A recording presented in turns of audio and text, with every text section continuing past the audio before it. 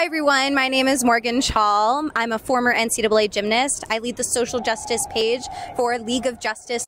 I'm here at Madison Square Garden covering the Team Rock New York Job Fair hosted by the Reform Alliance and Rock Nation. Follow me along as I walk you through my day.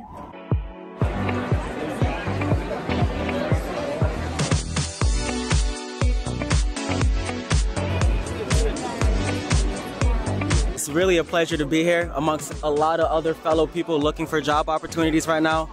Rock Nation, Madison Square Garden, they're hosting an amazing event. This is not a typical job fair. No, it's not. It's extraordinary. We have about 62 companies that are out here, and these are companies that said that they are going to be giving people jobs. Like this is not just for interviews.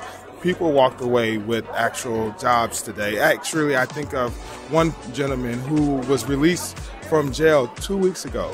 He came and went and interviewed with UPS and walked out of here with a job. So people that have felonies on their record are oftentimes on the margins of the employment structure, and we're here to change that. One of the things that we know is that returning citizens have a really hard time just kind of re-entering society. There are a lot of great organizations that are here today and a lot of great employers that really do have second chance programs. You know, a lot of great sports companies are here, a lot of great companies in general are here. To have this opportunity to be inside, to talk to all the different high-level executives, to try to be able to get my foot in the door for the near future is something I'm very excited about. We're providing haircuts, we're giving suits away. We train people on how to interview for jobs. We want to give people skills and the tools needed for them to be successful.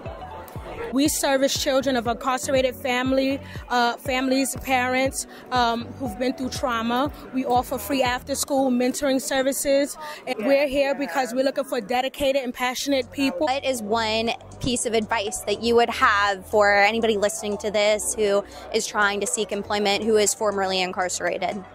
Don't give up. There are organizations all throughout New York City, all throughout New York State that are working hard to get people back to work. So contact your local Fortune Society, Osborne Institute, and Center for Employment Opportunities. Groups like that are doing amazing work to get people back to work. Don't give up. People are there to help you. My advice to anyone is start over, try again. It's never too late. Sometimes you tell yourself no before you actually even try. Get yourself out there, take the chance, because you never know who you're going to connect with, and that's going to be what's going to launch you on your path.